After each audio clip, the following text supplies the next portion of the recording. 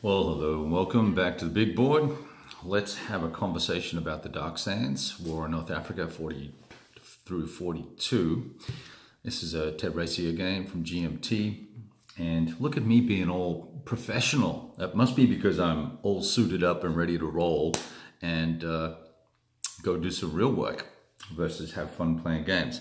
But I thought I'd take a few minutes to give you my very early impressions after finishing the first scenario, and giving you my, I guess, some insights, etc., whatever. Not really insights, but just more opinions, I think. So that's the lone Commonwealth unit left on the board. The Fearless Aussies from the 9th. There's a few hapless dudes over here, which I believe are eliminated actually because they're out of supply.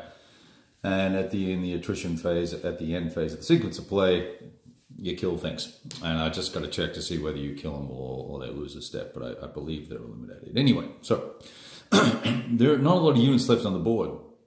And the first, your first reaction is probably, well, gosh, that just has to be broken. And you would be wrong, because I am a horrible game player. I made the mistake of putting units in Ghazala to defend that across this piece of terrain, which is a ridge, right? And it was protected on this flank because it's got the escarpment there, and I was thinking, this is great. Well, it turns out that those units were scheduled to be withdrawn. And unlike a lot of games, or I shouldn't say a lot of games, unlike some games, when you're scheduled to be withdrawn, you just pick those suckers up off the map and move, and you take them off. You don't move them away, and you don't really get a chance to go, oops. So I did not pay close enough attention to these wonderfully organized turn tracks of reinforcements. The red boxes are units that are withdrawn, green ones, units coming in, and all sorts of fun stuff like that, or upgrades, or whatever the case may be. I believe they're upgrades, actually. So I kind of screwed up there a little bit, and that was all my fault. So let me just switch around here for a second. There we go. I'm going to keep doing this. So I guess that's not going to work while I'm filming. Anyway, I was trying to swap cameras. Let's talk about the overall situation. You are in the overall command of the theater, so it's a theater-wide responsibility. Your OB is as detailed as any OB at this scale. We sort of dig down into the brigade level with the occasional and regimental level, and there's the occasional battalion of tanks or whatever the case may be, I believe. Here we go. There's a battalion of armored cars, right? So it does get down to a couple of battalion scale units, but very, very few. Air is abstracted in terms of it being combat factors that are added to the battle, right? Art works quite nice on them. Same with naval. Supply is handled in the typical Dark Sands, Dark Valley manner. There are 2 logistics chit in the chit pool cup. And if I failed to mention that it's chit pool, it's chit pool. And this is where it gets interesting, and the replay value just goes up and up and up. And one of the reasons why this particular scenario ended up the way it did. If I had not have won as the Germans, I was considering continuing the campaign play. But I think what I'll do is I'll set up the next scenario, and then we'll kind of go forward from there and see what happens, and see if that allows me to go through and carry on with the campaign. It's coming back to these chits. So each turn, each 2-month turn, has a British and Axis line here, and you're doing just like you would have done with the Dark Valley here. I'll zoom in a little bit for you. And you can see that there are 2 move chits, 2 move combat half chits, Rommel, Africa Corps, 21 Corps, 2 full move or combat chits, and 2 half move or combat chits. So the cadence of the combat changes over time. The cadence of the gameplay changes over time. There's some nuance to that, because it really does depend on when the chits come out. You've got 2 logistics chits in there, you've got a reinforcement chit in there, you've got something else. What else is in the bucket for next turn? I put the chits in for next turn. And then you've got, there are some commander things. So you've got, like, well, I mentioned Rommel. But Rommel and Africa Corps and 21 Corps and O'Connor and Monty and all that sort of stuff, they have some special capabilities. The 8th Army has some special capabilities.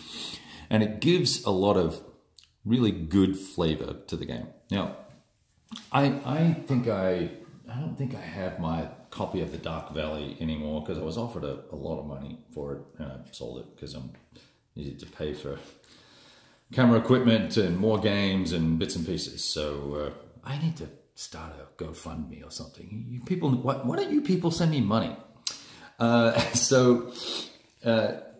was surprised at how short the rules were. We got 20 pages of rules here, and with this few counters and this limited geographical area that we're playing in, I found that this played incredibly quickly. And where I felt like with the Dark Valley, which I played 3 or 4 times, I played the campaign twice, and then I played the Vol Blau, whatever it's called. I played Case Blue. I played that scenario. This moved really, really quickly. There's only a dozen counters on the time for each side, and sometimes there's less.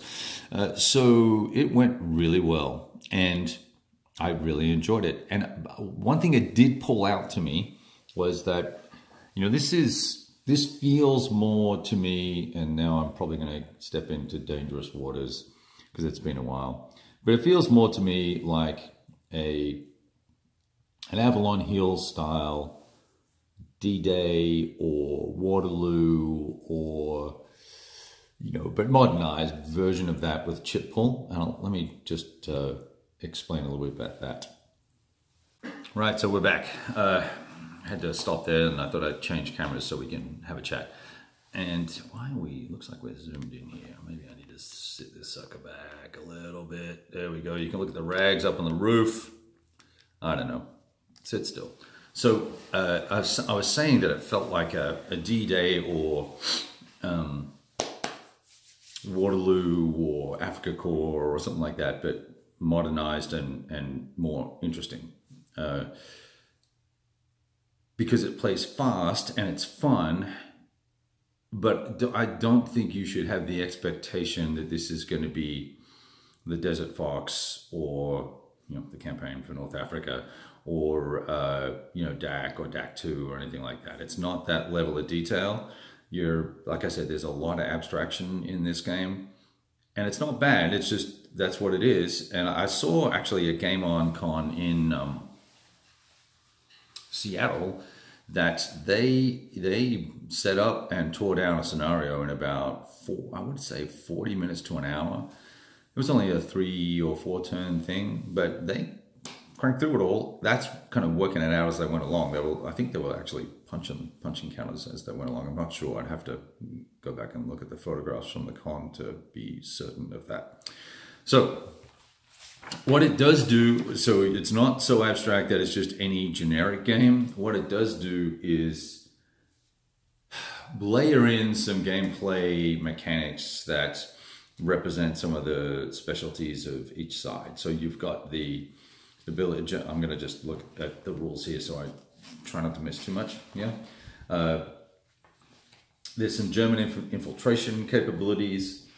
Obviously, there are forts in this as well. There's the Allied Assault Doctrine, which allows them to use a different CRT. It's a little more bloody.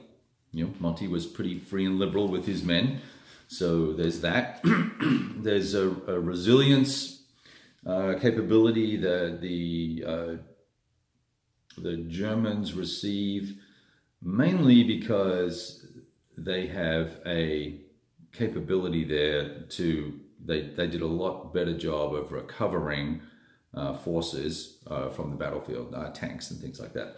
And then of course, then you got the whole Panzer Doctrine thing where you've got momentum, panzer superiority, and panzer shock. So it's got 3 elements there, and they tend to start really piling up the value add.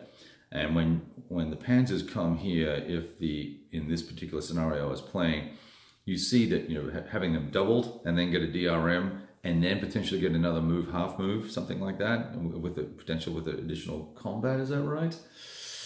After German player completes activities, may perform a second action, and then depending on what action they originally did, they could combat -1 DRM. If they combated, they could move or half move. That's pretty powerful stuff, and so that's why trying to hold Tobruk and let it be sieged, bad idea. You need to run. As soon as those Germans hit the board, you need to book it back, I don't know, to Solon or Bardia or somewhere there along the next escarpment line. Buy some time, probably, and then get some reinforcements coming into the board. So I like some of that sort of the fluidity of the game is great, but then also just how they're trying to model some of the unique aspects of the game. You've got to do the rail lines and finish the roads around Tobruk and all that sort of fun stuff. All pretty straightforward stuff. So plays super quick, plays well. Is it going to be my go-to game? No. But it is going to be a game that I would use if I were trying to introduce someone into wargaming to whet their appetite. If they had an interest in the African campaign and wanted to understand a little bit more about it, this actually is quite a good introductory game. Now, it's not Root, right? It's not a Euro. It's not a war game dressed up as a Euro. It's a war game. So don't get me wrong there. But it plays fast, which I think that's, you know, part of the challenge we have with a lot of war games is they take too long to play. You can play a very short scenario here and then keep going if you wish and get a great experience out of it and then kind of go forward from there. And I think this would engage people's interest because it's a very attractive map. The components are very attractive. I really like the colors on the box. I don't like the big black band across the box and, you know, kind of the, you know, let's slap a picture of Rommel on the cover type of thing. But overall, it's a very visually appealing and accessible game. And so I'll say that, so that we could end this conversation right there. I will just make one other point that these gaps in the maps are very straightforward to work out. It's a simple mechanic to allow this thing not to be 5 maps wide, and it works very well, and you will not be pushed out of your immersion in the game by it. So there you go. All right, that's all I had to say about this. Quick look at it, and we'll definitely be setting it up again soon. I imagine it is selling well. Ted has done a good job at serving some of the errata up already. People have found little niggles here and there. Most of them are clarifications, so that's nice to see. There's not huge issues with the rules so far. I imagine once you get deeper into the campaign play that we may find some oddities, but who knows. With chit pull, I would say if you find an oddity, pack it up, start again, or start from rewind it, right? I take a picture of the map at every end of every turn. And with counter density like this, it's easy for me to rewind and go, oh, well, I kind of screwed that up. Let's redo that turn, put all the chits back in the cup, start pulling and see what happens different. Just a little tip for you guys that are playing solo. All right, I got to roll. I got to go catch a plane. So let's go do that. Talk to you soon.